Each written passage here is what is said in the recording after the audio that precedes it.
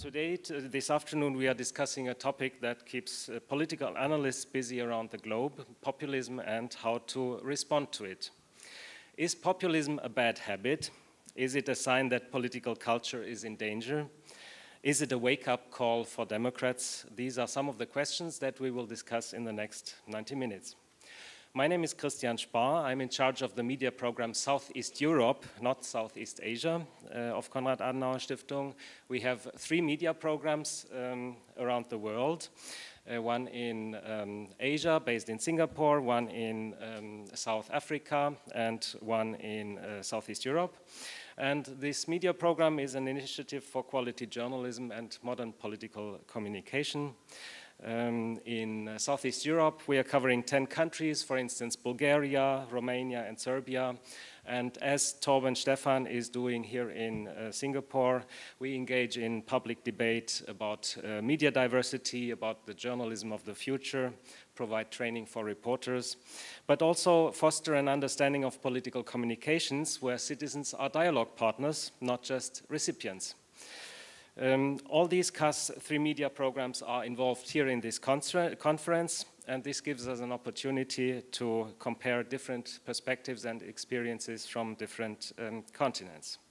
Here in this panel this afternoon, we gathered experts from Australia, Germany, and Malaysia, and we will discuss if there is only bad populism or if there is also good populism. Whether it is better to ignore them, the populists, or to discuss on their topics. And we will also discuss about possible consequences of the rise of populism for the field of political communications and for the media. Populists like to claim that the needs of ordinary citizens have been ignored too long. And one main challenge definitely for our debate is certainly to outline effective ways how to reconnect with supporters of populist movements and how to build trust. Our first speaker will be Nicole Curato. Please come on the stage.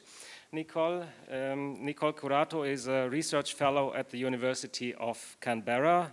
She received a high-level award for her work on democratic politics of post-disaster contexts. And she is an expert on democratic theory and practice, especially on the case of the Philippines and President Duterte. Nicole is also a frequent contributor in media like CNN, the New York Times, and Rappler.com, and she joined us despite a small accident she had at the weekend. You can see it a little bit. One of the arms, and I think this deserves even a bigger applause for Nicole Curato. Our second keynote speaker will be Professor Werner Patzelt from Dresden University of Technology. Please come on the stage. Professor Patzelt is in charge of the topics of political systems and system comparison at his university. Also, he has visiting professorships in Austria, France, Turkey, and South Africa.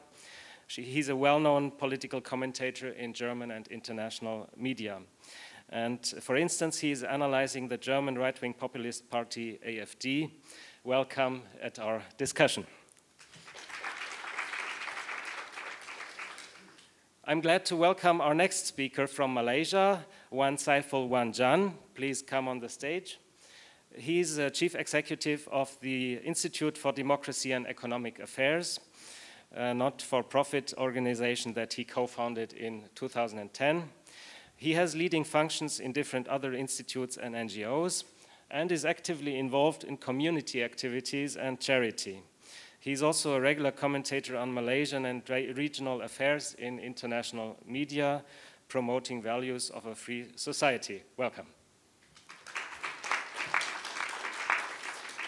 And last but not least, a further expert from Germany, Professor Ute Frevert, director at the Max Planck Institute for Human Development. Please join us. Her research interests include the history of emotions and political history.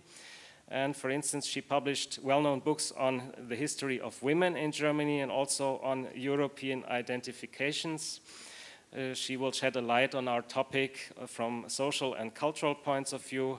And warm welcome to you as well. Now it is my pleasure to take a seat myself and to listen to the first presentation by Nicole.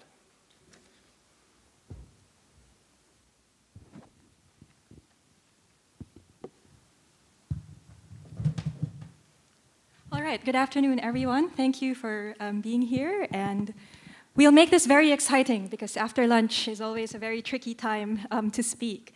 So I very much welcome the challenge of thinking about how we can deal with populism. And I have two reasons for my enthusiasm. First, my work for the past 10 years has been about how we can make political communication more democratic. I work at the Center for Deliberative Democracy and Global Governance at the University of Canberra. And the kind of research that we do tries to make sense of politics in a way that considers talking more than voting as central to political life. So our main thrust actually is to assess how democracies conduct political conversations. We examine the extent to which parliamentary debates, media coverage, international negotiations, particularly climate change negotiations, uphold the standards of inclusiveness and reason-giving. We also conduct what we call democratic experiments, or carefully designed forums where citizens can engage in deliberations and make policy proposals to government and other stakeholders. Our hope is to think of ways to make democratic politics more sensitive to the reasons put forward by the public. So it's very interesting for us, as scholars who study democratic communication, to witness the rise of Donald Trump, Nigel Farage, Marine Le Pen, and of course, Rodrigo Duterte.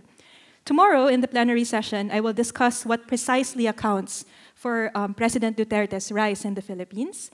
But for now, the task given to me is to discuss what we can do about it. This leads me to the second reason why I'm very enthusiastic about this topic. Last year, I was in the Philippines conducting fieldwork at the height of the presidential campaign. I witnessed how Rodrigo Duterte electrified the voters throughout the country, whether it is here in Manila, or in the picture in Manila, where he gathered the largest of crowds, or in conflict zones in southern Philippines, where these young conservative female students explained to me why they would still vote for a man who made jokes about wanting to rape a dead Australian missionary. It was also at that time when I felt most unsafe in my home country. At the time, I was writing pieces for mainstream media that have been very critical of the candidate Duterte. And the responses to these pieces are just the most fascinating for a sociologist, but also the most troubling for the ordinary person. If you were here in the first session, Maria Ressa talked about the threats that she received as part of her job as a journalist. I also kind of gotten the same responses, but not to the same extent. I too have been receiving rape threats, been called, pardon the language, a cunt, a bitch, and a whore. You can just sense the sexist language at work here, and felt harassed by a flurry of messages on social media discrediting me and my work. So it's hard not to feel shaken with what's going on, because once you critique a populist leader, then for some reason there is some level of backlash against particularly female individuals who try to contribute to public conversation. There is a term in the Philippines used to describe the people who defend President Duterte no matter what. They are pejoratively labeled Dutertards, or Duterte's retards, which is a term I do not like at all. Why? This brings me to the two short points I wish to raise on how to deal with populism. First, I argue that we cannot deal with populism by using the same corrosive rhetoric that populism uses. I suppose now is the time for me to exactly say what I mean by populism. Well, two things. One, populism is a political logic, to borrow Ernesto Laclau's term. It is a logic that divides the virtuous people, and I'm doing air quotes here, versus the dangerous other, also in air quotes. So inherent in the logic of populism is the logic of exclusion. Populism is a process of creating a collective identity by saying who we are in opposition to who we are not. Secondly, populism is also a political style, to borrow the term my colleague Ben Moffitt uses. It is a political style that uses the language of crisis to raise fears. Populism also engages in the coarsening of political discourse, the tabloidization of politics, as other scholars put it. Some would argue that while populism has always been a feature of politics, it is just a matter of degree or the extent to which politicians use the populist style. But what's distinct in our time is that populism is performed in a digital age where the demands of the visual and our vocabulary changes. Populism, as some would argue, is inevitable in the age of clickbait. So allow me now to return to the first point about dealing with populism. We cannot deal with populist rhetoric with populist rhetoric.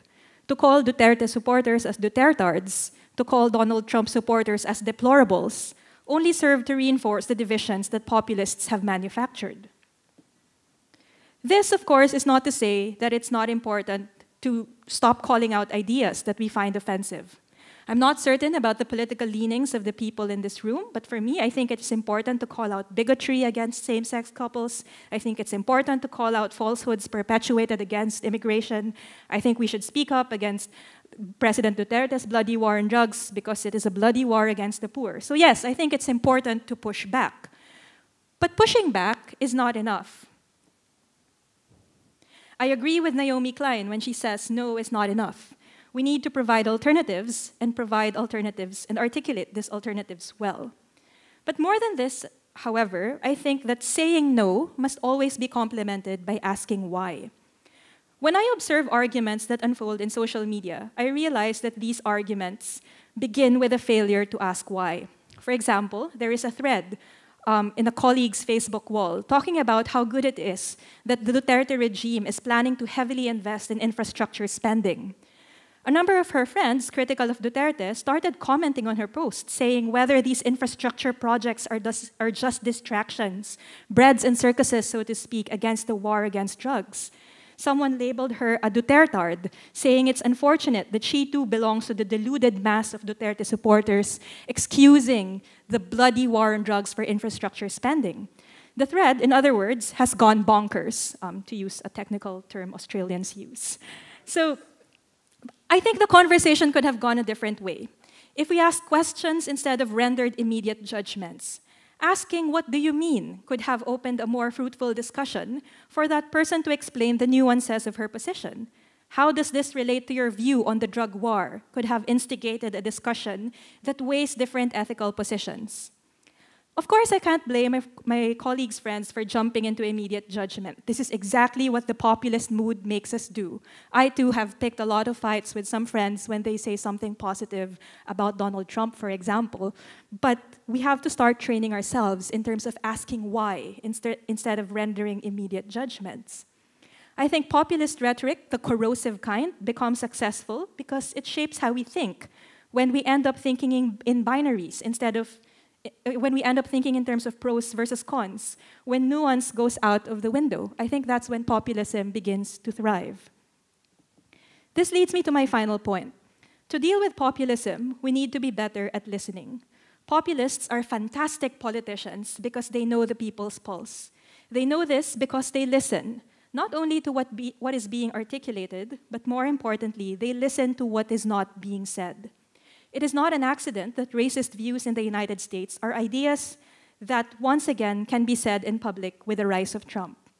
Trump knew what I argue or what I call latent anxieties, or things that cannot be said but nevertheless important to people.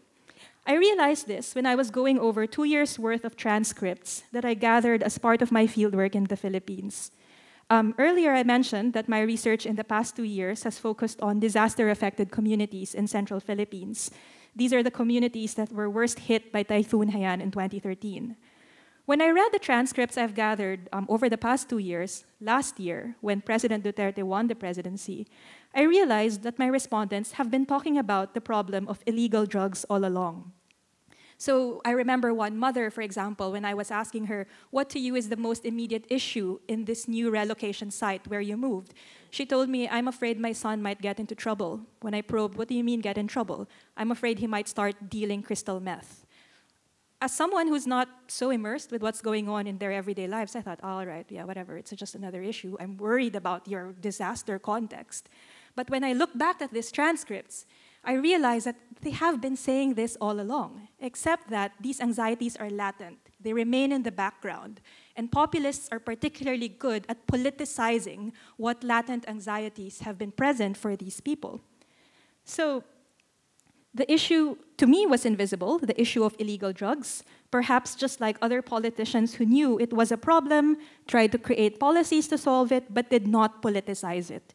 And President Duterte did just that. And I imagine that is also applicable to other contexts, whether we talk about Hugo Chavez's Venezuela, about people's latent injuries they experience from the richer part of society, whether it is the movement, the white supremacist movement in the United States, where people felt that there are ideas they can't say anymore, but Donald Trump allowed them to say these ideas already.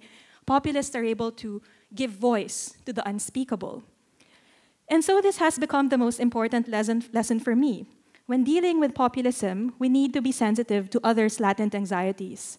We need to do this because before we can effectively condemn, we first have to listen. Thank you for your attention. Many thanks, Nicole. I think you said something very important. It is not possible to counter populism with populist rhetorics, to use the same methods. Well, let me ask you another question. Do you think that most of the supporters of populist movements are rather naive, or do you think that most of them can be won for a fruitful debate? Right. Tomorrow... Hello? Okay. Tomorrow, in actually the plenary session, I will give you some vignettes of Duterte supporters that I have interviewed, but probably just to give a flavor of what they actually think. I find that their support to the populist leader is conditional, not fanatical. It is negotiated, it is not manipulated. What's interesting about at least the Philippine case is that there is room for pluralism in populism. So it's I think it's incorrect for us to lump them all together in one basket of deplorables. I think that is very misleading. Because if we try to unpack the rationalities of people who are supportive of some populist leaders, then I think there is room for engagement, there is room for debate, especially if we engage them offline. The story online, of course, is a different story. Many thanks. You mentioned the heated debate on the social media, but also you point out that it doesn't bring us further to look upon them. We need to engage in dialogue with supporters of populist movements. I guess this is also a little bit the theory of Professor Patzelt. I know some of your interviews in German media, and you once said populism is the ugly brother of democracy. The origin of the word populism, populus, is basically the same as the word democracy, which comes from the Greek word demos. And so we are talking about two sides of one coin. And maybe let's go a little bit deeper in the theory first. What are general characteristics of populism? And in your opinion, what is the best response? Feel free to speak to us.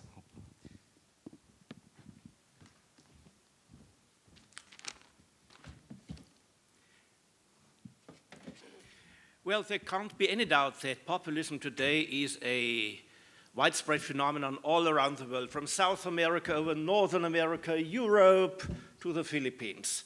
And if you have such a widespread phenomenon, of course, you need not a narrow notion, a narrow concept of populism if you want to really understand what is it about and what can be done with populism if you do not want simply to accept it. So, a complex notion, a complex concept of populism is required. There are two cheap exits from this challenge. The first one is, well, populism is divided between populism bottom-up and top-down. There are populist top politicians, and there are populist leaders of political movements who want to arrive at power.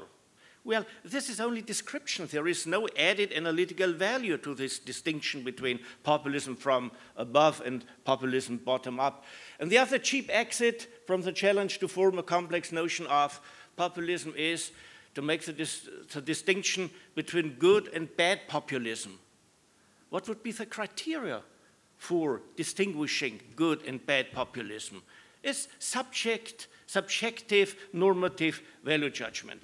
After all, as you put it before, populism and democracy are from the same family, therefore there is no clear dividing line between true populists and true Democrats. There is only a mixture of gray between white and black, and we have to accept that there are criteria on which some clear Democrats are similar to some clear populists, and this is what I'm dealing right now. I will show you 5 elements of populism which I found helpful to describe, to analyze this phenomenon when looking at the different phenomena of populism throughout the world and when looking at the literature.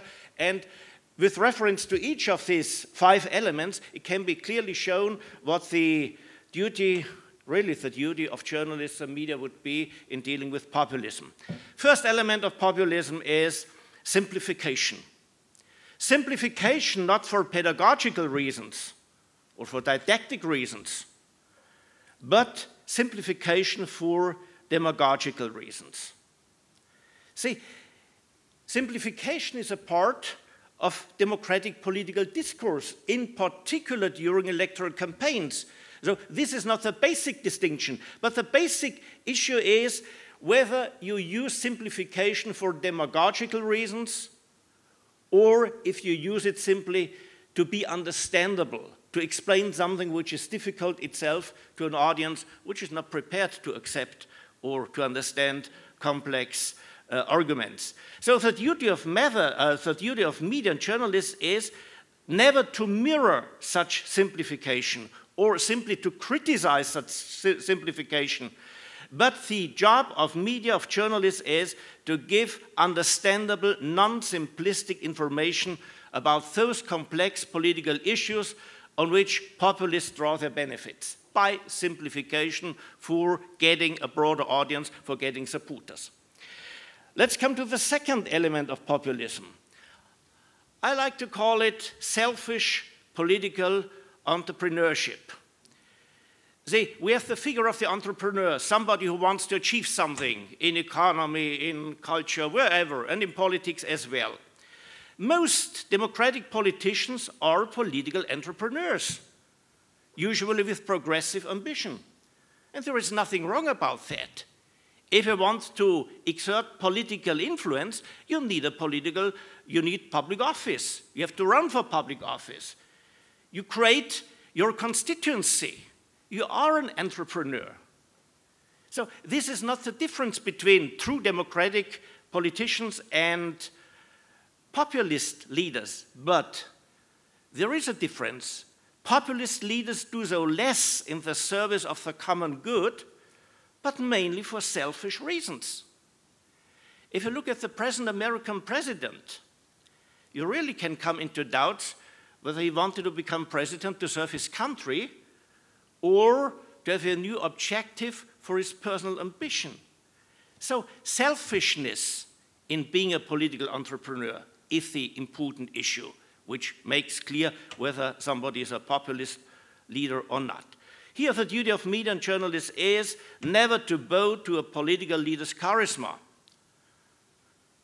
never to act as an admirer or as a supporter of even a charismatic leader, but to remain in the position of a critical observer of what such political leaders do or avoid to do, claim or avoid claiming. Critical distance, not mirroring, not giving additional public communicative support. Now let's come to the third element of populism. The third element is the inclination and the practice of opposing we the people and they, this non-responsive, even corrupt political elite. Wherever you find a populist movement, you see exactly this opposition. We the people and they, the traitors of the people, those who are selfish and not willing to serve the public good. Again, on the one hand, opposing representatives and those who are represented is quite in order, is quite necessary within representative democracy. See, in political science we have the language of agency theory. We have principles and we have agents. In a representative democracy, the people is the agent the people is the principle, and the elected politicians are the agents of the people as the principle. There is a distinction.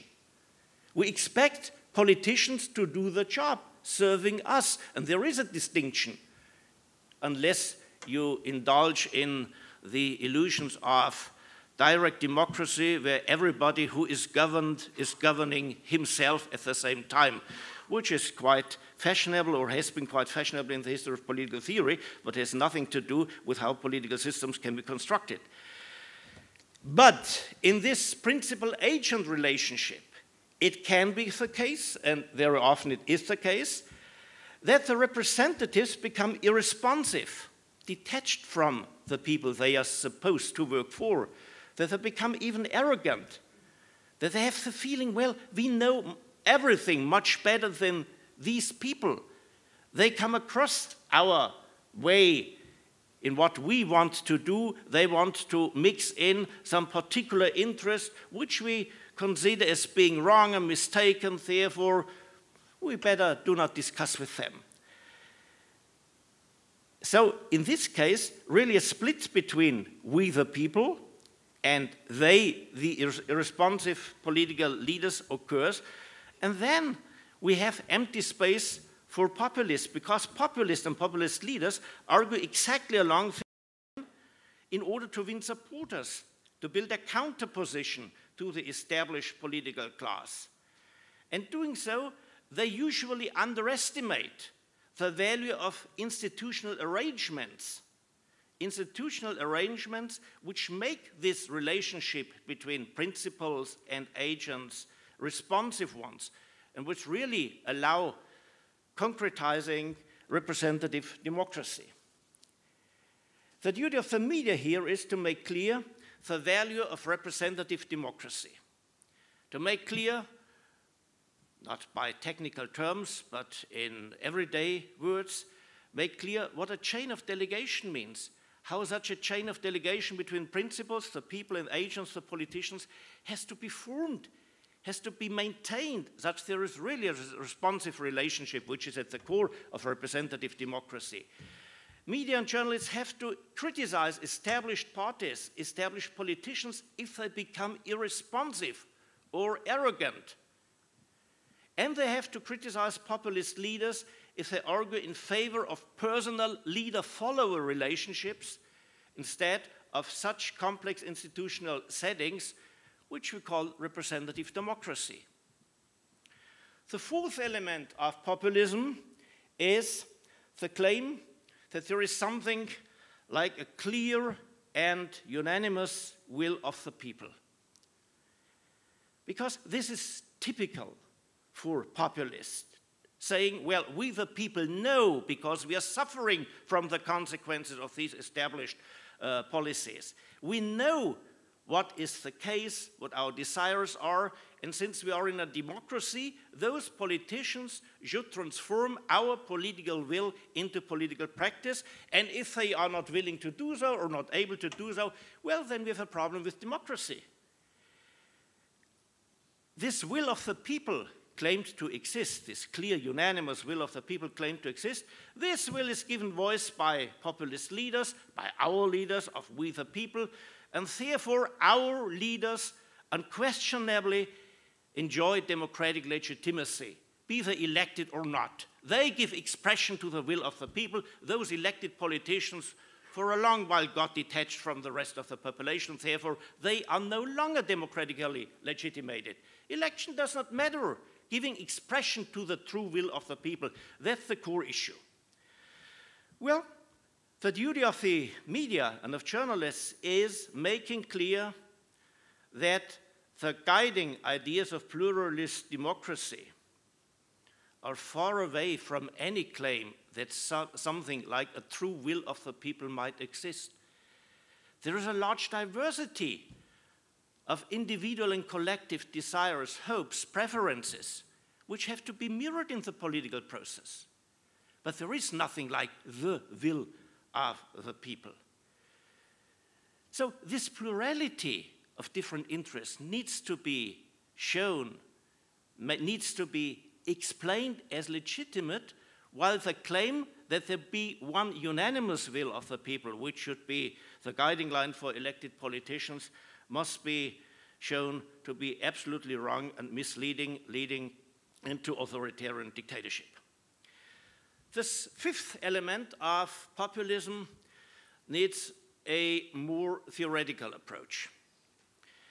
Let us start the argument by a short model of a perfect representative democracy. It would look like as follows. There is a distribution of political preferences, political opinions, desires in the population, say between the left and the right. Of course, this distribution is a dynamic one. It's changing depending on whatever circumstances. But at any given moment, there is a certain distribution, be it known or unknown.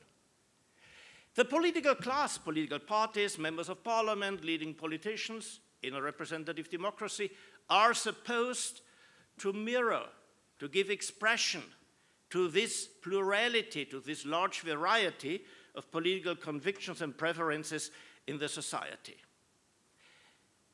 Of course, this process of representation is a dynamic one. There are learning effects on both sides. There are new things that happen that change the distribution of desires and preferences.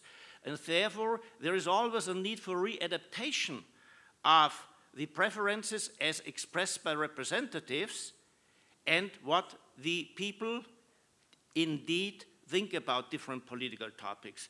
Our usual mean to make sure this readjustment is periodic elections, because ahead of elections, political parties have to take into consideration what their possible voters really think. And this is what constitutes democracy in final analysis. But for whatever reason it might occur, that the political class no longer is willing to represent the full range of political desires, wishes, preferences in the population. There may be good reasons for that. If you have extremist views, persons who want to get rid of representative democracy, or simply political idiots, there is no need to represent them. There is need to educate them by taking serious what they are thinking about, by explaining policy, by addressing their topics, but in a better way that they would be able to address their own topics, their own interests, their own subjects. For whatever reason, political parties may be inclined to neglect some parts of public political opinion or of private political opinion, which no longer is transposed into public political opinion. For instance, in a society like the German one, concerns of some parts of the population about immigration were not considered as serious. And when they were brought up, a significant part of the political class decided those are non-topics. Let's not talk about them. If we would talk about immigration issues, we would only stir right-wing radical movements. So let's talk about it. Let's not talk about it. And so there came into existence what I found useful to call a gap of representation. If gaps of representation occur, then empty space is created in which populist movements can take their existence, can settle down, can blossom, can develop. So the fact that we have populist movements, or that we have a populist movement in a country, seems to me to be a valid indicator of some problems in the functioning of representative democracy in such a country. Therefore, populist movements need to be taken serious because they are indicators of things that are not going well. Depending on whether more the left part or the right part of private political opinions of a people are neglected by the political class, you see the emergence of left-wing populism, of right-wing populism, of Islamic populism, Christian populism, atheist populism, whatever kind of reaction to the established political discourse. So, in this situation, what would be the duty of media to deal with populism? The duty of journalists. Well, first duty, journalists and media should observe closely whether and where such gaps of representation come into being and for what reasons. It was really a shortcoming of our German media system, not detecting, not giving expression early enough to the fact that there is growing disconcern with a growing part of the German population with immigration and following lack of integration of immigrants into German society. So detecting gaps of representation. And then second duty, urging the established politicians, political parties, members of parliament, to close such emerging gaps in due time. And you can close gaps of representation in two ways. Either by explaining policy, which is considered to be necessary, then you are working on the convictions of people, on their mindsets. Or if you do not find sound and convincing explanations for the policy you are following, maybe this policy is wrong, then you need some readjustments of public policy in order to reintegrate those parts of the population who got the feeling that the political class has become detached from them.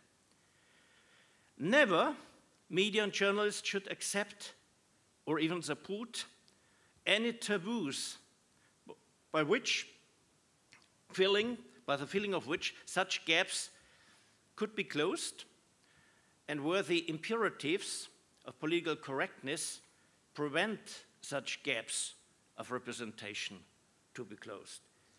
Because cultivating imperatives and taboos of political correctness quite often seems as a tool for political leaders, for established politicians, not to engage in doing policies which run counter to their traditions, convictions, things that took for granted so far.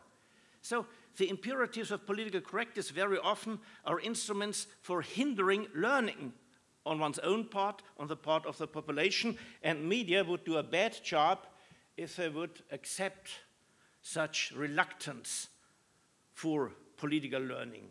They should much rather bring forward, exert pressure towards political learning. So media and journalists should urge politicians to improve the empirically observable wishes of the population, which might deviate from the wishes expressed and followed by the political leaders.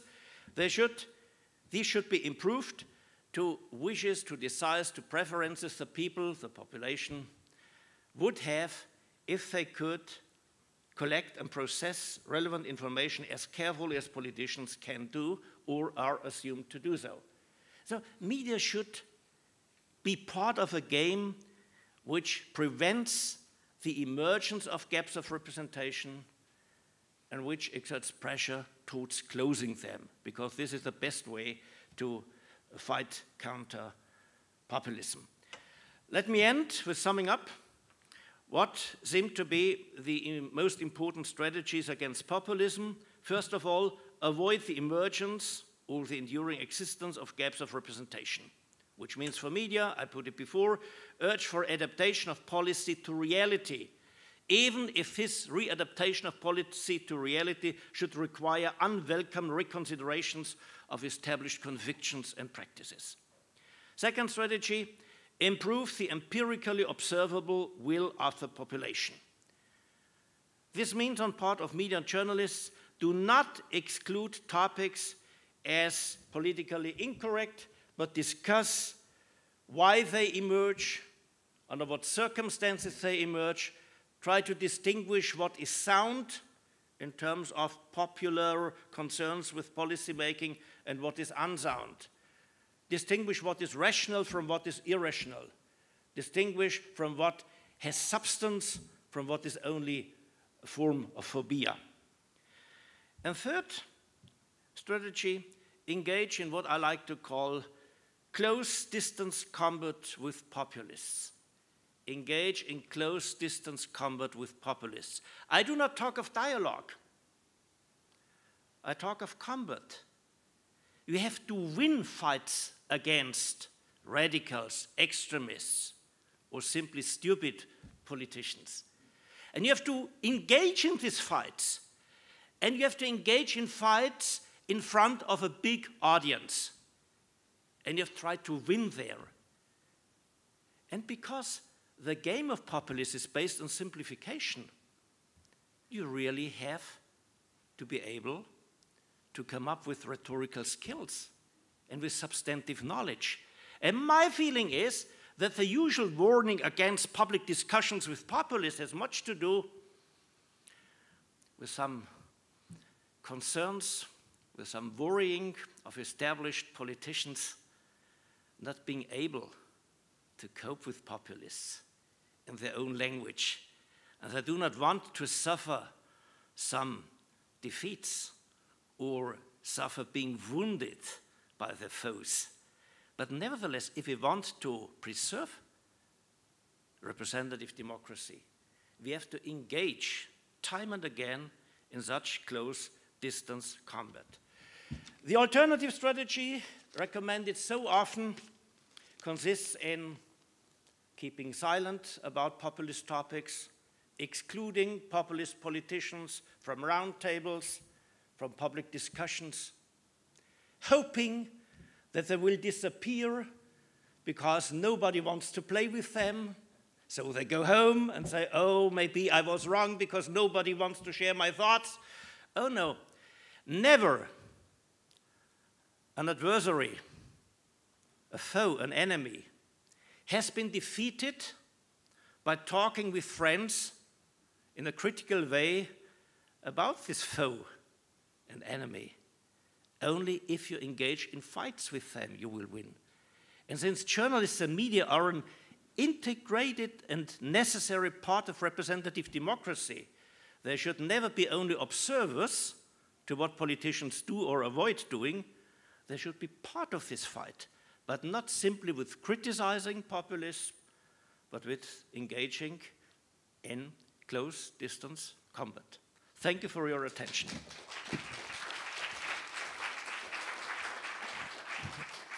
Many thanks, Professor Werner Patzelt. I call this a wake-up call, what you just said. Engage in combat with populists.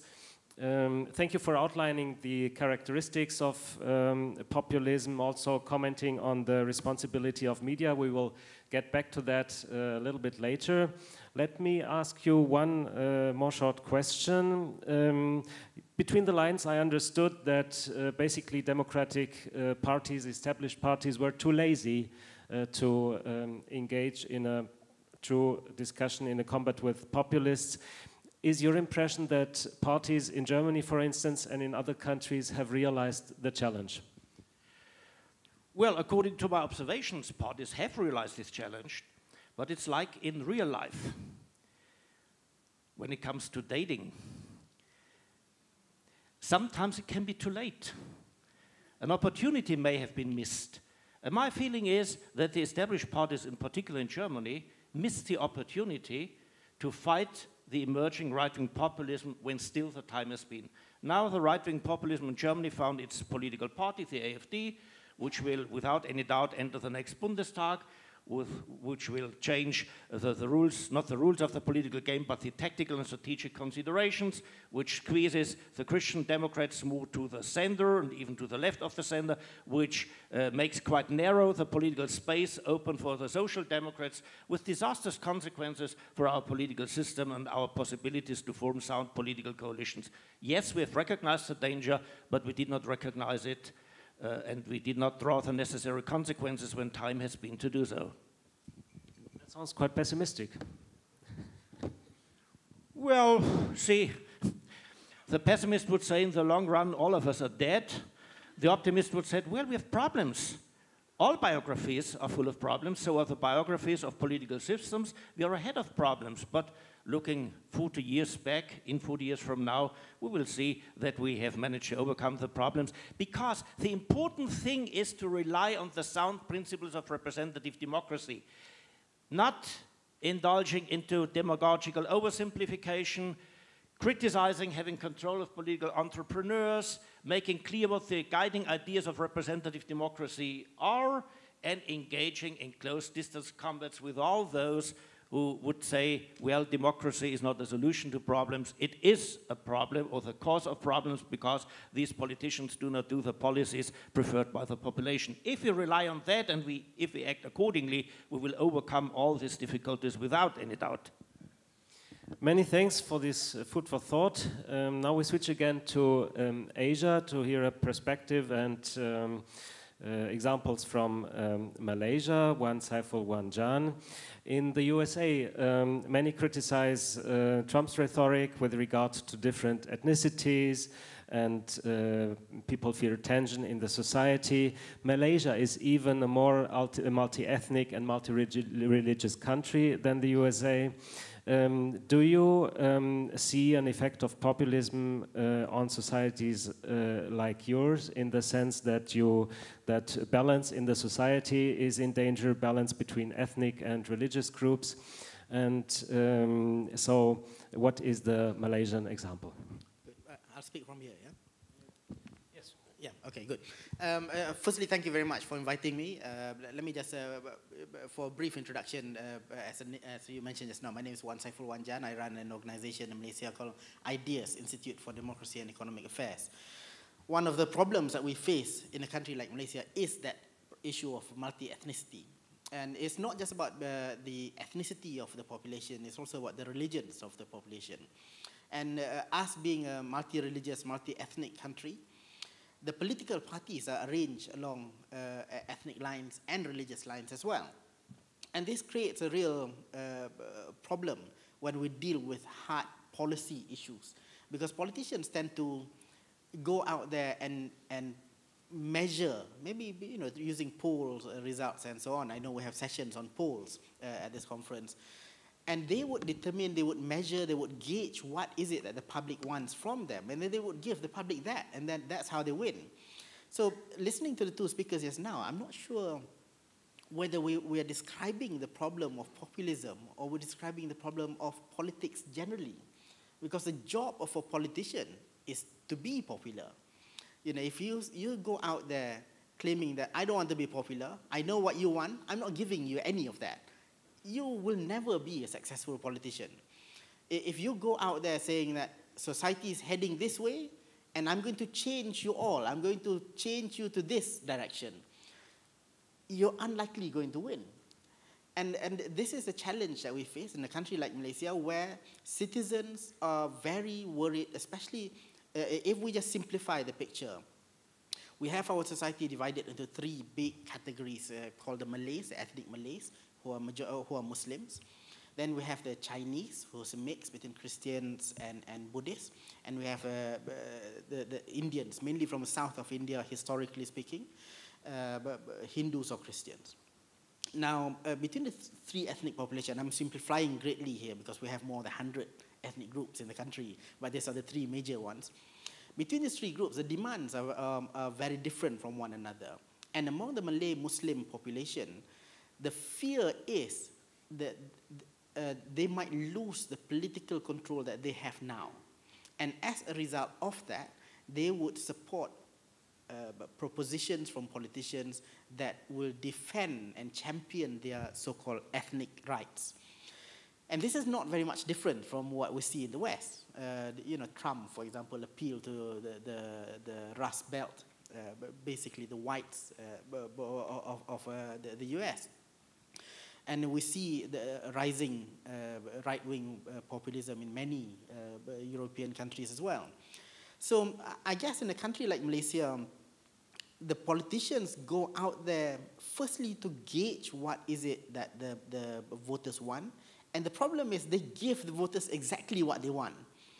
I don't know whether we can solve that problem, because all politicians will try to do exactly that. Now, I think in order to change that trajectory, the role is not really for the politicians, because politicians to me are not really leaders. Politicians are followers of what the public, what they feel the public want. So if we take that position, immediately the role of the role of the media is very important, as you rightly pointed out. The role of civil society is very important as well. And putting all hope to the media, I think, is a very problematic situation. I think it's right. I'm not saying it's wrong, but it has a lot of challenges. Because we expect the media to understand all these things. Just imagine if there are members of the media here. I write in newspapers. I have a weekly column in different newspapers. And if I were to summarize what the two keynote speakers just now have said, I would really struggle to be accurate and to be exact in my reporting of what they said. Because I'm not an expert the way they are in the topics that they spoke on. And that is a problem that we face. Many of our journalists, many members of the media that we have today are generalist journalists. They are not specialist journalists. With the pressure that's coming from social media to downsize, to make the organization more lean and so on, it puts a lot more pressure on the media to have more generalist reporters rather than specialist reporters. And unfortunately, this makes it really difficult for us to expect members of the media to be able, and I'm talking about Malaysia, maybe even Singapore, maybe even Indonesia, and countries around this region, to put all our expectation on the media is a very tall order for them to fulfill. And I think this is where civil society needs to come in. In the context of Malaysia, in the context of Indonesia, I think civil society are coming in. Organizations like CAS, for example, are playing an important role as well in supporting the local civil society organizations that we have. And civil society needs to play a longer-term role. In the context of Malaysia, for example, if we play the short-term game, wanting to win in the next election and make sure populist ideas do not win in the next election, the next general election is probably going to happen next year, then we are going to be in very deep trouble because our horizon is very short term. We are, the non-populists, the more principled actors in this game, unfortunately are latecomers to the game. We are responding to the rise of populism. We fail to shape the discourse. We fail to popularize our own ideas. And until today, the complaint that we have is our ideas are too complex to be popularized. We need to get over this. We need to be able to somehow put an argument in 140 characters. I don't know how to do that on Twitter. I don't know how to argue for, more liberalized economic principles. For example, in 140 characters, we will really struggle to do that. But we need to get over that problem and somehow deal with it. In Malaysia, if I can conclude by saying, in the context of Malaysia, I think we are not succeeding in doing that yet. The rise of ethno-nationalist populist ideas is really worrying, it's dividing society, but that is exactly how the political parties stay in power. In a country like Singapore, interestingly enough, I think no political party need to be populist because there's no. So while populism is not necessarily a problem here, it's not because the political environment is a healthy one. There's just no real debate happening. In a more complex society like Indonesia, it's even more problematic. It's a huge population. There's a rise in Islamist conservatism coming out, and coupled with the rise of inequality in society. How in the world do we address that problem through Twitter and Facebook posts? I have no idea how to do that, but we certainly need to tackle it somehow. So let me stop there, and hopefully we can get into more conversation later on. Well, many thanks for this good example. And you mentioned the media. Definitely, it's true basically all over the world that media have stronger economic constraints nowadays. Less journalists produce more news for more channels. So definitely the depth in the news, in the reporting, is being lost quite often. Whom do you see most in the best position to explain complex policies in simple words? Is it the politicians themselves? Is it civil society representatives? Is it the media? Who does it best, and who is the most responsible in doing so? Well, the short answer to your question is definitely not the politicians. But I have not very high hope of politicians steering the discourse, Because I think if they try to steer the discourse, or if we expect them to steer the discussion, then we will end up in a situation where they might not win. Unfortunately, the reality is for politicians, they can throw in maybe 20-30% of principled ideas, but the other 70-80% has to be about being popular. It's a shame, it's unfortunate that I have to say that, but we work with several political parties in Malaysia and observing what's happening around the world as well. I think if politicians try to be principled all the time, they will not get very far. This is why I think the role of civil society, the role of academics is very important. Civil society needs to be able to translate what the academics are saying, because academics, the journal language is a language by itself. Academic journals, this is a completely alien language to the vast majority of the population. So somehow people in civil society, the opinion article authors and so on, need to be able to translate those complex arguments in academia into something that the public will understand. I think the media needs to open up that space for civil society leaders to play that role. Academics need to be able, the most ideal situation is if the academics are able to convey their message in simple languages, like what we heard just now. But as soon as we read your papers, I'm very sure the academics papers that you publish, will not be very easy for us to understand. So that conversion of the complexity is necessary, and it needs to be a combination of people working together, not so much putting hope on the politicians alone. Many thanks. Let's take a closer look to the motives of supporters of populist movements. Professor Ute Frevert, would you say that there is a long tradition of populism, and basically populism only changes its face from time to time? You're a historian. Can you maybe tell us something about cultural motives of populism as well? And what can democratic politicians do to win back the trust of citizens? Well, I'm speaking as a historian, but I'm also speaking as a contemporary person who reads what journalists write, and who takes a cab once in a while. And my personal relations, my personal information about populism is really from cab drivers in Germany, in Dresden, but also in Hamburg and Berlin.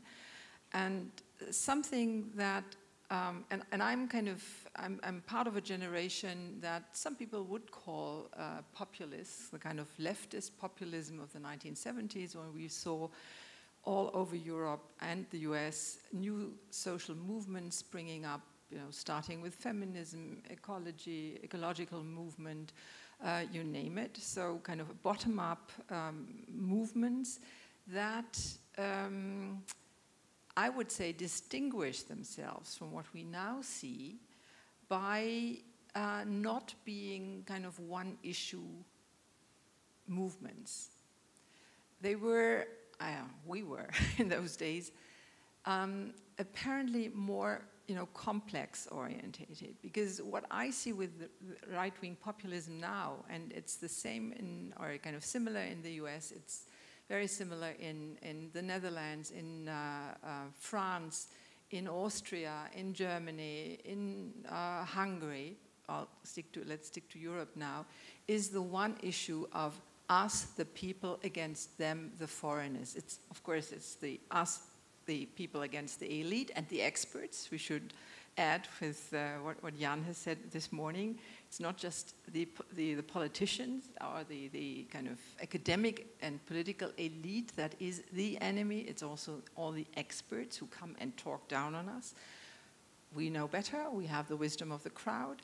But second, it's us against them. It's our people that does not want to be diluted or changed or marginalized by the influx of foreigners who come as immigrants, who come as refugees, and who change the game so that we, the populists, don't feel at home anymore. And that's the kind of the baseline of all the arguments that are then waged against, and all the criticism that is then waged against the political establishment, that they play down the influx of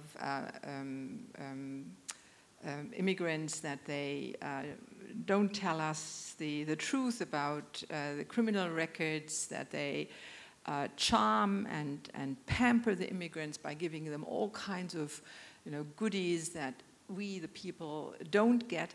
And that's, of course, that's absolute nonsense. And you can prove that, and you have to prove that. And that's I agree, there was a time when the traditional parties, as Werner Patzelt just mentioned, were at pains in finding their way to treat that. But they, and some say, well, let's not talk. They just, trash, white trash, so to speak.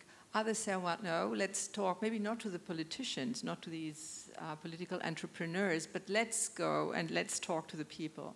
And that's actually been done pretty well, I would say, because the people who flock to these populist movements, they are pretty volatile. We should not think of them, and Patzelt knows much more about that than I do, but we should not think of them as a kind of fixed block that now found their home in these right-wing populist parties. But they observe very well what's been done in the political arena, and they change their voting habits, they change their opinions. 9 to 10% votes in our upcoming election will not, I disagree, will not change the rules of the game and will not change or kind of, revolutionize the German political system. If it had been 24 or 27%, as in state elections in last year, that would have been a difference. But the peak of populism in Germany, as well as in Austria and other countries, maybe not in France, but with a very different immigration situation, the peak is over. And they kind of, there will be a party, and the party leadership will kind of dissolve themselves. I mean, that's the best news that we can give. As much with Donald Trump, they kind of discredit themselves, and very openly and very publicly, and it's there to be seen for every voter and every even member of those populist movements. So I'm not really, well, as to Europe, I'm not really concerned. I'm not really, I don't feel that we really have to fear that populism, which does not mean that we don't have to talk with them, talk about them, talk and listen. And I agree with Nicole that listening to these concerns and addressing them openly, but also critically, and giving the figures, giving the facts, and arguing it's not enough to feel that I'm threatened by the influx of immigrants, but I have to prove that I really get less because they come in, or they've been pampered and I'm not. And that's just nonsense, that's bullshit, and we have to tell them, everybody, and not just journalists and not just politicians, but even as cab drivers, or not as drivers, but as people who hop on a cab and talk to the driver. Yeah, cab driver is a good example.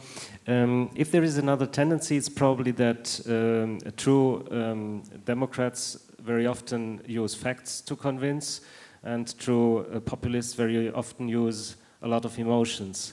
Do you think that Democrats also should use more emotions for the good cause?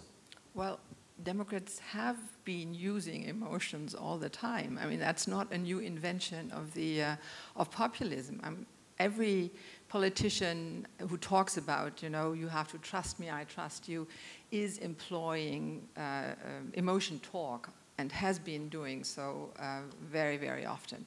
It's just that, and that's what I will talk about at greater length tomorrow, that what populism does is that they politicize emotions. They give emotions a political status and use it as a political argument, which well, kind of is part of our general tide of elevating emotions to something, you know, authentic, telling true against, you know, these kind of manipulations, rational manipulations that we go through.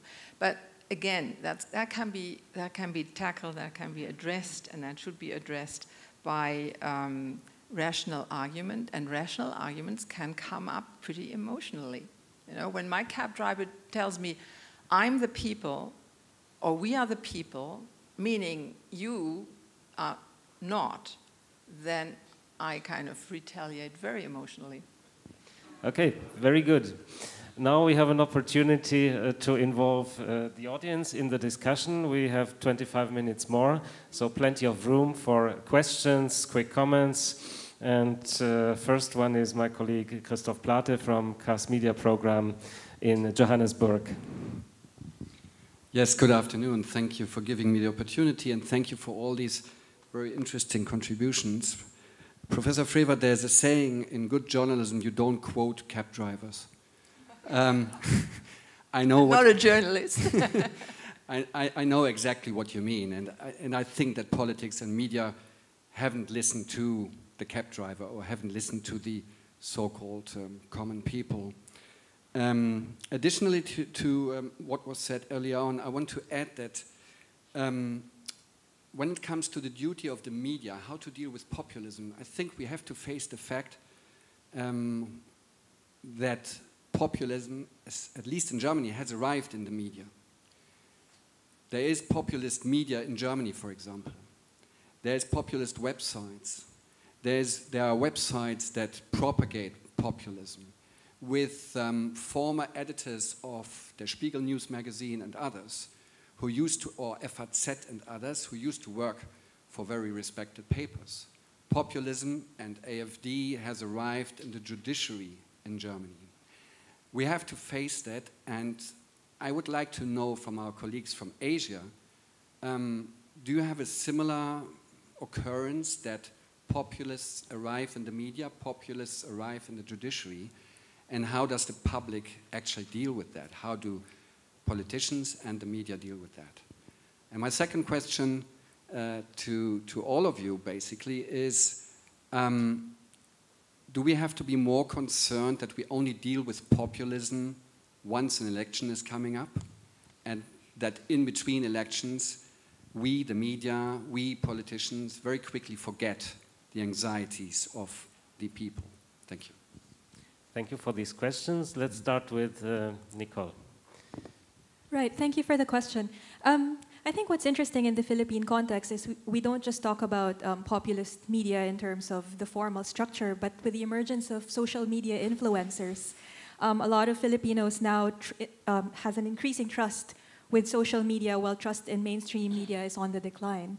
But I think what's interesting here is because there are different requirements of ethics when it comes to social media influencers, because they don't follow the editorial controls of mainstream media. So now the bigger debate is how much credit we give to social media influencers, because there is an increasing sentiment here that, you know, these are precisely the people that, or these are precisely the voices that aren't given platforms in mainstream media. But I think in terms of dealing with that, I think it's important. I agree with the combat argument that we have to directly deal with this. But I think the fear is overstated on the other hand, because every time we see, for example, states using populist media to support their own objectives, or powerful people using populist media to put forward their own objectives, there's always a resistance to it. There's always a counter-argument to it. So all of these rogue accounts, for example, start emerging, and they have their own counter-publics that emerge.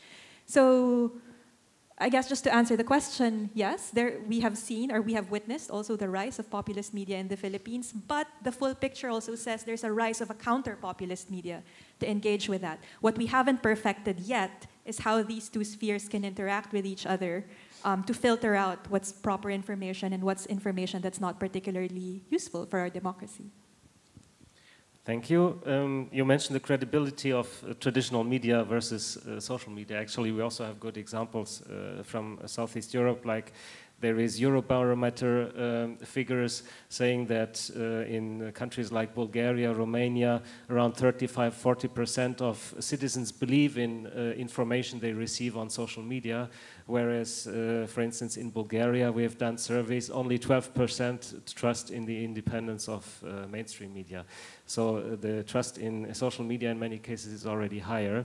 What is the case in Malaysia? Have media in general become more populist, and whom do people trust more, the traditional media or the social media? That's a very interesting question, whether our media has become more populist or not. I think traditionally, and maybe even until now, our media, in Malaysia especially, is not, they don't even have to be populist because the media environment is controlled by the government. Now, I cannot think of any mainstream national newspapers that does not almost always side with the government. So when you have a media environment like that where it is so controlled, I think populism is not really a problem because the parties in authority, the parties in power, can easily shape public opinion using the media platforms that they control anyway. Now, this is not just a case for Malaysia. This is a conference on things across Asia. And I think if you look at ASEAN countries at the very least, you will see that this is a general trend. Just yesterday, a newspaper platform, an English newspaper platform in Cambodia was shut down by the government, because it goes against what the Cambodian government believes in. Now, in that kind of environment, populism is not really a problem. It's the unfree media that is a problem. But unfortunately, with that kind of environment as well, you see, this challenge that is coming up on the online platforms. It's interesting you mentioned about the social media just now. I think in Malaysia, it's not just about the social media, as in Facebook, Twitter, Instagram, and so on. I don't really like Instagram in the sense that it's the happiest place online. There seems to be no problem on Instagram at all. People tend to complain more on Facebook and Twitter. But those are not just not the only platforms. We also have online news portals. And we also have portals that claim to be news portals, but they're not. They're propaganda sites. How do you distinguish between this? I have no idea. But the line seems to be very blurred. Now, with the rise of usage of applications like WhatsApp, it becomes even more complex because people can just forward so-called news items without even verifying it. Just a few days ago, I received a so-called article by someone prominent in Malaysia, or at least signed by that someone in Malaysia. Of course, it came from somebody else. When I asked him, he said, no, I've never written something like this, but it claimed to be written by him. I wonder how many thousand people have read that article. So that creates a very different environment altogether. It's not just about populism. It's also about verifying the news. I can't remember what your second question is just now, but well, the second question was whether political parties or politicians in general pay too little attention to populism in periods outside election campaigns. So maybe let's give that question to Werner Patzelt, and then we include more questions from the audience and Ute Frevert. Should we, academics, civil society, media, politicians, deal with populism only ahead of elections? Clear answer, no. Clear answer, no. Because if my analysis is correct that the rise of populism is always an indicator of ill functioning of representative democracy, then we have to avoid misfunctioning, defects, shortcomings of representative democracy throughout the legislative terms, throughout the presidential terms. That is, the best antidote against populism is never to let emerge the feeling that we, the people, are no longer represented by our members of parliament, our presidents, whomever. That is, we have to have a keen interest in finding out what really is worrying ordinary people, what they're really thinking about, be it imaginary or real. Because, see, one of the most famous, so to speak, laws of the social sciences is the Thomas theorem, saying if persons define a situation as given and act out of this definition of the situation, then the consequences of those actions are real, independent of whether the definition of the situation has been real. So, since populists sometimes are focused on really imaginary problems, nonsensical issues, nevertheless, their actions, voting for radical parties, doing periodic heavy and well-reported demonstrations which shape public discourse, like it was the case in Germany, these are real things which are detrimental for the trust in democratic institutions and democratic processes. Therefore, dealing with the possible rise of populism is a constant challenge. Fighting radical populists is a constant challenge, and it is absolutely wrong, or it would be absolutely wrong, only to focus on those very periods when, under democratic circumstances, politicians are simply forced to deal with what people really think, that is, during electoral campaigns and ahead of election day. Again, this is the wonderful thing about democracy. At least close to election day, what ordinary people think needs to be taken into consideration. Although the political class may say, it's nonsensical, it's bullshit. Well, you have to deal with that during the electoral campaign if you want to win and not to lose. That's the wonderful thing about democracy. But there is no need to focus, to concentrate this important process of readjusting public political discourse to private political discourse among the population, to deal with that only ahead of elections. This is the big mistake which the German political parties committed, and as a result, they have a new party which does not change the rules of the game. This was not what I claimed. They changed the strategic and tactical considerations. And therefore, the moves which can be done, say, during a chess game, after a certain opening, you are no longer free for the rest of the chess game. And this is the wrong opening we have made in Germany with our laziness in combating the very origins of this right-wing party that we have now in the parliament. Ute Frevert, Werner Patzel just said German political parties made mistakes. Is your impression now that this is being corrected and political stakeholders take care of issues of populism also between the elections?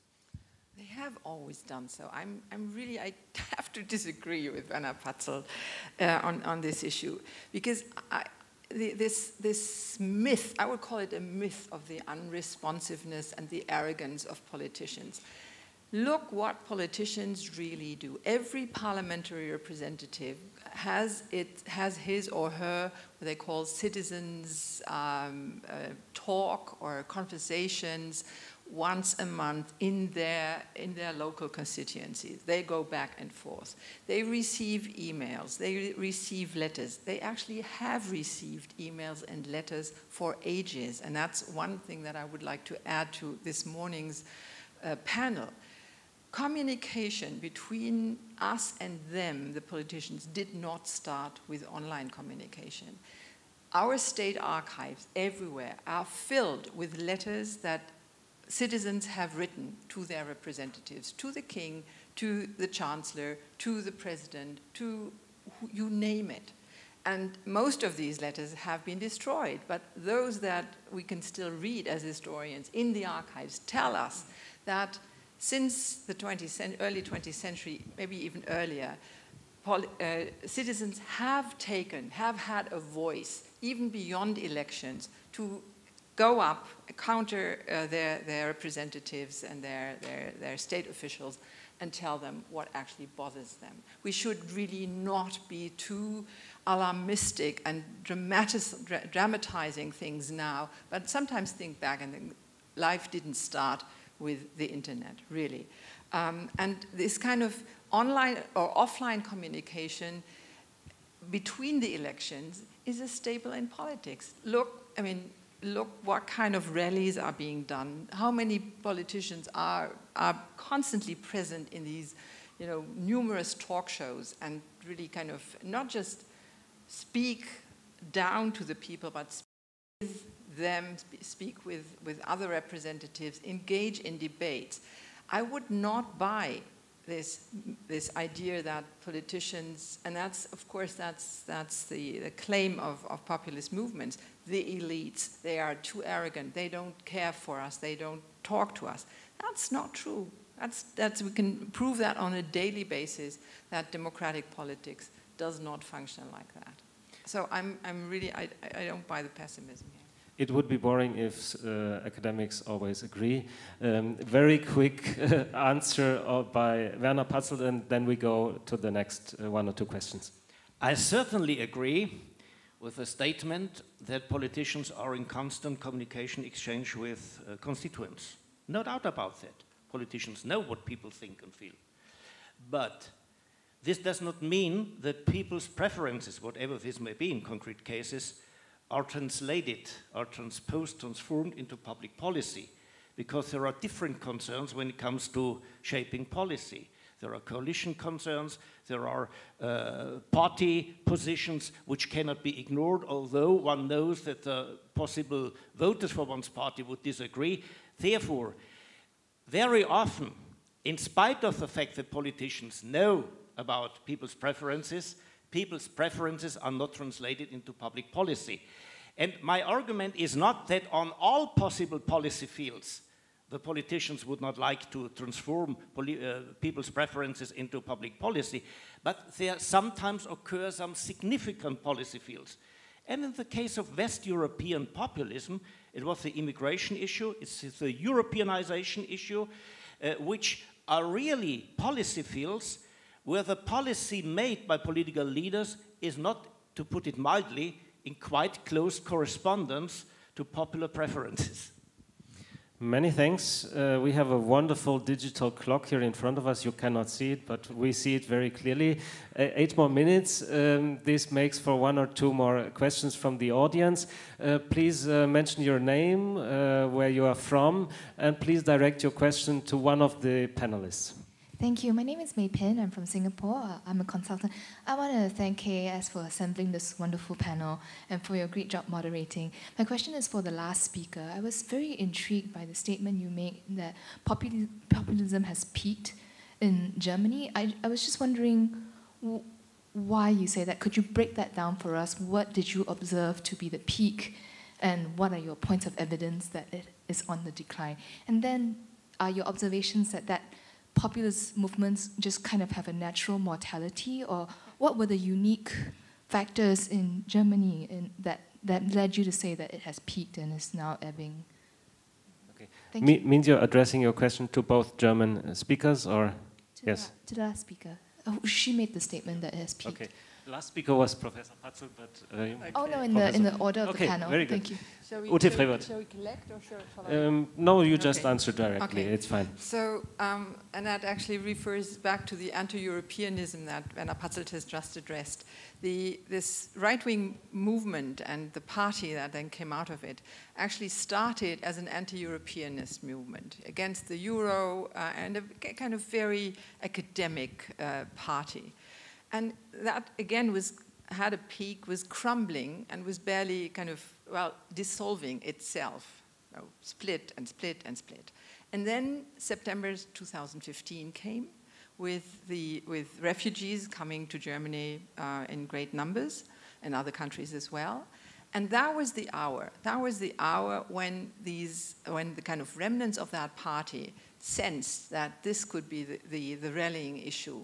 And they grasped it, they popularized it, they took it, they monopolized it, and they saw, kind of up to 24% in one of these state elections last year. Now, we are at 9% nationwide. What does that tell us? Obviously, those fears that were kind of grasped on and manipulated, instrumentalized by these political entrepreneurs, have kind of found their harbor. Politicians of other parties have picked up the issue, have kind of atoned sometimes. Say, well, you know, maybe too much, but we'll take care of it. And not just wir schaffen das, but also there will be policies in place. And actually, there are policies in place. The fear that people will overrun the good Germans is no longer there. And that's why we are down at 9%. And that's why I said the peak is over. Many thanks. One more question. Please, my colleague Christine Wesemann, CAS in Montevideo. And this will not be a Latin contribution. Thank you so much for your insight. And I just have a slight commentary because I kind of woke up in the media in the 1990s, and whatever we perceive today from those movements like Pegida or AfD is something that has been there before. And if we look at the debate of the 1990s and looking at not only the tabloids, like Bild-Zeitung in Germany, but also the covers of my so beloved Der Spiegel, we can actually see that some phrases have been there. There was a lot of verbal hatred towards migration. Germany swallowed waves of millions of migrants from Eastern Europe, especially former Soviet Union. And there was so much pessimism, but back then everything was kind of swallowed by the big parties as well. So there was what was left on the right hand, or the right, outskirts of the political spectrum was just labeled nationalist or Nazi, which is not the case in the beginning of the AfD. As you said, it's an anti-European movement in its beginning. And so that populist movement had much more time to develop, and it wasn't, so in par with the bigger political parties that ruled Germany back then. And we've seen those movements, but they kind of haven't had a space, an institutionalized space to get in. And what you say was the chess game, Professor Patzel, that was very mind-catching for me, because those parties enter and then they kind of get on everybody's nerves in the parliament or the state parliament so thus far with trying to change the rules. And then as a democratic party was like a really democratic core, you cannot really react, and most of the times, or as we see it, everyone else in those parliaments, the state parliaments, just unites the democratic parties, and they say just no to everything that is being raised, whatever they say. And if it would be, put in some fresh air, and they just unite and say no to any proposition. And it gave me a lot of thought on how to deal with them. And then there's just one, maybe, yes, Latin comment. Whenever we do political campaign training for our partner parties, one of the first questions will always be, well, why do you engage? And oftentimes, and it's really independent of which country you're in, it would be, well, because I want that and that person to become president. And that's when we always start, okay, let's maybe start again and have a whole training on the thinking of why do I engage in politics, and do I actually fight for a person or with a person who might have the capacity to, bring better things to life. And I think that is also a point why in Germany the populist movements aren't there for such a long time, because we still have politicians who solve problems and adapt to them. Okay, but that's just a commentary on the side. Many thanks, Christine, for this comparison between Germany and Latin America. Now we have 1 more minute. I can just close this session, but I think it's more attractive to ask one last question to everybody, but with a 1-sentence, very brief answer. Name one concrete measure that you consider the most important to keep populism in certain limits. Let's start with Nicole. I would say citizen participation. We always tend to underestimate the rationalities of ordinary citizens, but decades of research suggest that citizens are capable to reason. We just need to give the proper space for reason giving to take root. Many thanks. Werner Patzelt. Don't leave political space to populists. Don't leave topics to populists. Try to conquer all political and discursive territory yourself. Okay, one. Building up on that, I agree completely. We need more public education, and that needs to be done in a more strategic and more coherent ways by all the parties. Many thanks. Ute Frevert. More offline than online communication, direct communication between us and them. Thanks to you all for your high interest, for your questions, comments, and special thanks to our panelists, Nicole Curato, Ute Frevert, Werner Patzelt, Y. Saiful Wanjan.